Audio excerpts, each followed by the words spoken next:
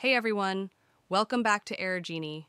In today's video, I'm going to show you how to enable and use ChatGPT's new voice mode for a more interactive and natural conversation experience. Let's get started. First, make sure that the ChatGPT app is updated on your phone if the new advanced voice mode is not enabled. If you don't see it yet, don't worry. If voice mode isn't available on your app, you can delete the ChatGPT app and then reinstall it from your app store.